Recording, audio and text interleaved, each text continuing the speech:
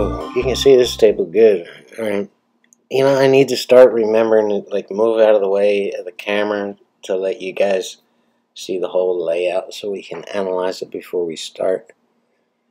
This was shot just a few days ago on April 4th, 2019. And it's now April 9th, 2019. So this is current. At first glance, this looks like a pretty easy table, but there's a lot of problems here. More problems than usual that we have to solve here. And particularly noted is this 7 and 8. Getting from the 6 behind the 7 back here. There goes my monitor. Always forget, man. Sorry, I'm new at this. I gotta turn down the volume too. Alright. Yeah, the problem is getting from the 6 to behind this 7 to shoot this 7 in this corner here. So I've already decided before I start this that we're going to deal with that combination, but it is very, very tricky. Another problem here is I could cut this one ball in here and just go 2 rails and still keep it, you know, up table where I need to be on the 2.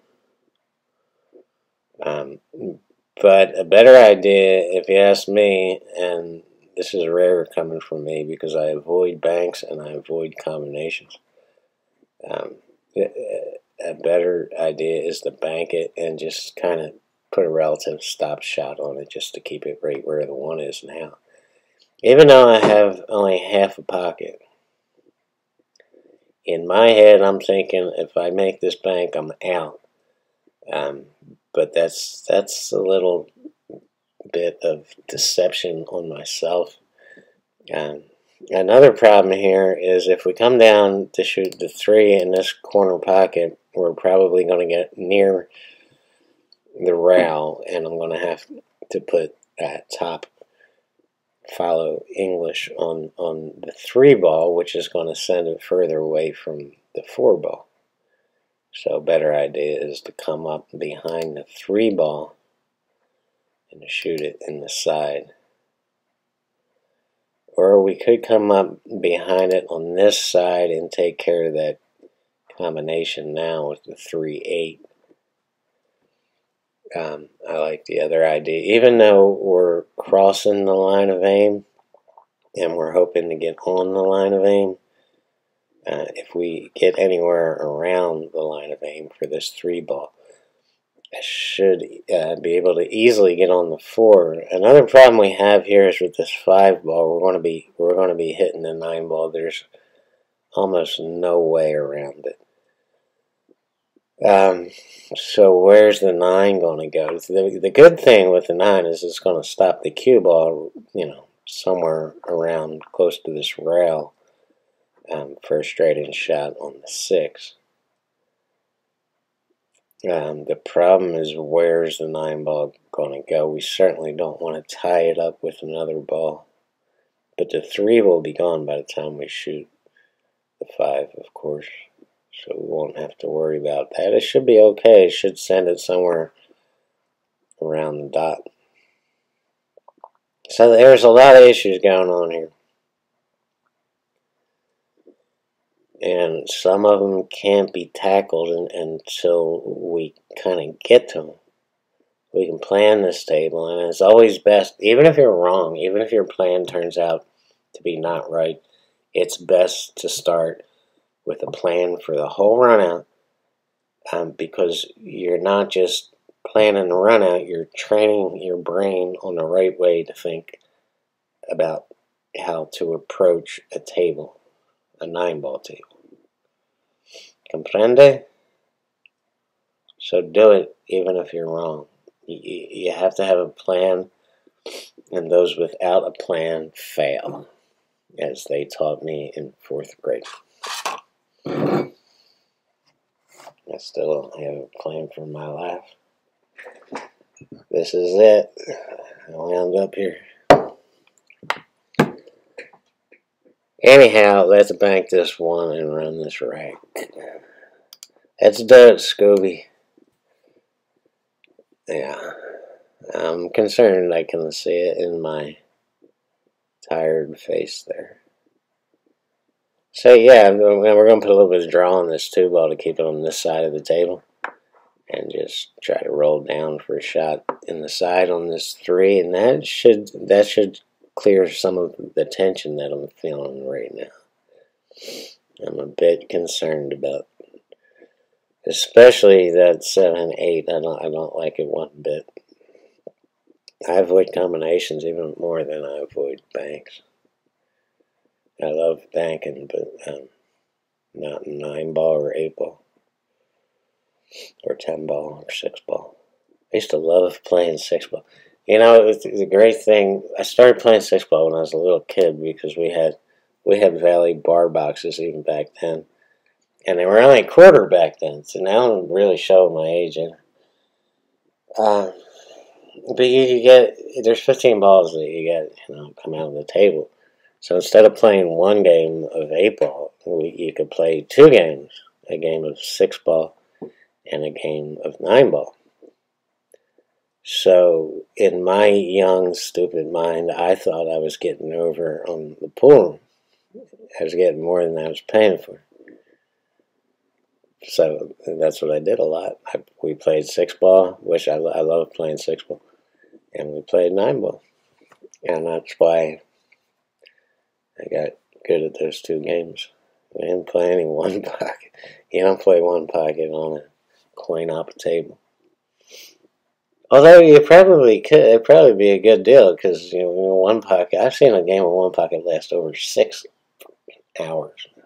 6 hours for one game. Like, man, what the fuck? Wake me up when it's over. Yeah, I'm getting way off the point. We also used to play banks on a bar box, and we would catch the balls. Because you're always banking back to yourself, so you would just catch the balls before they fell into the pockets. And we got caught doing that, and we got yelled at.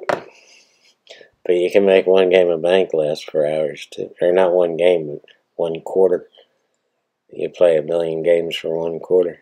So anyway, God, well, I'm rambling today, ain't I? Let's shoot the damn 4-ball. So yeah, it's going to hit the 5 here, but it's going to stop the cue ball from getting away. And it's going to keep us, and it's all about where the 9 goes here. Keep your eye on the 9. That could cause problems with this combination. And yeah, right back to the spot. So a lot of guys would draw down here. I don't think that's the right idea because you're going to be cutting the 7 into the 8. And the cue ball is going to be getting away from you and going down table. And the cue ball doesn't have to stay at the pocket. Or the 7-ball doesn't have to stay at this pocket after it hits the 8.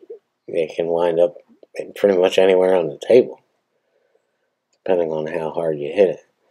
So this is all about knowing where the 8-ball's going in the damn pocket, but knowing also where the 7-ball's going and where the cue ball is going, and if I'm going to be able to get from that 7-ball back to the 9. So I want the 7-ball in a place where I can get on the 9. A lot to think about in these. That's why I avoid combinations. I'm not real big on thinking, and that's why I don't play one pocket. I mean, I am. I'm a thinker, but I don't want to go out in the pool rooms and think. It's like brain surgery. You just want to go out and do your thing. You don't want to, at least me. But that's just me. Some guys like to think while playing pool. And you have to think, but you don't have to perform brain surgery. There's a line there. A lot of guys play one pocket because they think they're smarter than everybody else. And maybe they are. But really, they can't. Some of them, God damn, I'm going to get myself in trouble. A lot of those guys can't play 8-ball and 9-ball, 10-ball. And, and banks, whatever. A lot of one pocket players are good bankers. But but they have a brain. They're smart, so they play one pocket, and they think that's their advantage on the world of pool. I'm sorry. Shut up, John. Be nice. You can see I'm concerned here. I need to know where this 7 ball's going and where this. It's not just a matter of slamming this combination into the pocket. I have to keep the way that I want to try to shoot the 7 into this end rail and bounce out and squeeze the 8 ball into the pocket. That's the plan here, because that will keep the 7 ball near the pocket while making the 8. I don't think there's enough room here to get the 7 ball by the 8. In fact, I know there's not. But there is a way to make the 7 ball by trying to squeeze the 7 off the 8. You move the 7 out of the way. That's not a good plan, because where's the 8 going? Brenda? Let's just analyze it. Here I am doing surgery.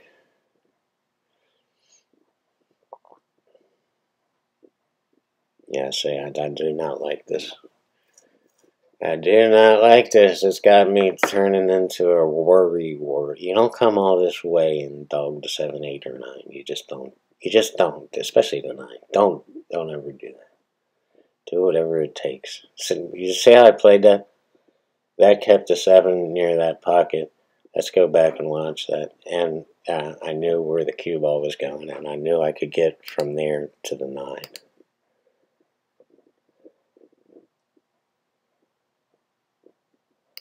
Watch it again. Watch the 7 ball. You see how it went off the end rail to squeeze the 8 into the pocket? Practice that. It's a great shot to have in your arsenal because it comes up. It doesn't come up real often, but it does come up. And this way you know where the 7's going, you know where the 8's going, it's in the pocket. And you damn sure know where the cue ball's going. So here's the shot we have on the 7 to get to the 8. And here's a big mistake that a lot of players make.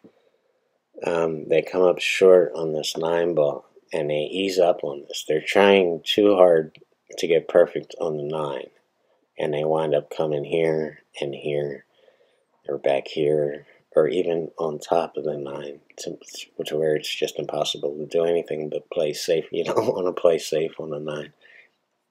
Again, you don't want to come all this way just to screw up now. So what they'll do is they'll draw back. A lot of them, if they play like I'm always drawing. So my choice here is to draw back. But it took me years and years and years to get it through my head to hit this ball, to shoot it, to not try to tiptoe through the tulips here. You have to shoot this ball, and you have to draw it hard, because it's better to come up long on this shot than it is to come up short. So shoot it. Shoot it like the player that you are, and get up table. Even if you go long and down here, it's a billion times better than being right here or right here. So that's the big lesson here. And a lot of guys go off the rail, and they come back here, and now they got a real difficult shot in the side baller room. This side, now that's the wrong way to do it. A lot of guys come up and bounce up and put English on it and come up here and wind up scratching. Just draw back, but draw back hard. Don't come up short on this. It's better to come up long than short.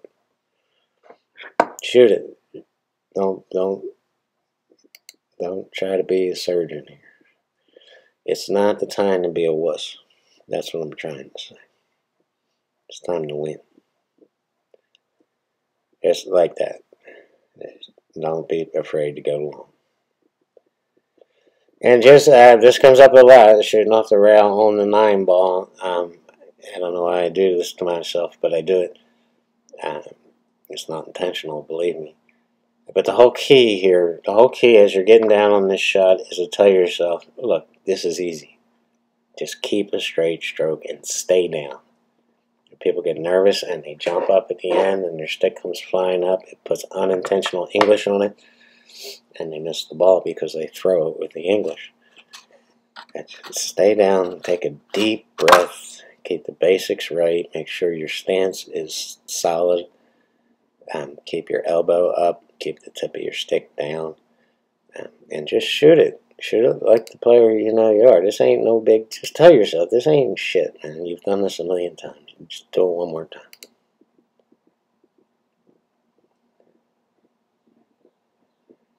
That's me getting a kink out of my neck. I have shoulder issues and collarbone issues, and it gives me a thing in my neck that I have to kind of break loose because it knots up. So if you saw that, if you were watching my head, that's what I was doing there. I should stand back up to do that, but it's also make sure that my eyes are parallel with the table. You don't want your head cocked to either. Bad habit. Bad habit. You want your eyes parallel with the table. If your head's cocked, it's going to be impossible for you to aim the ball properly. I sound like a third grade teacher lecturing in her classroom. I don't mean to be condescending. I don't. I'm just trying to drill it into not just your head, but my head too. I mean, these are all great reminders for me.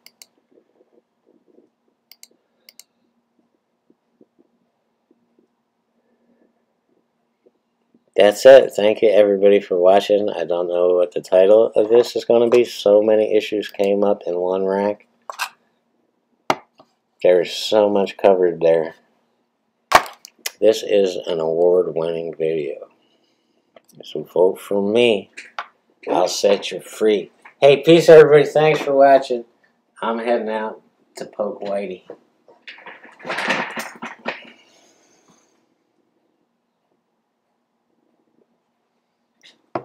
I forgot to turn this off.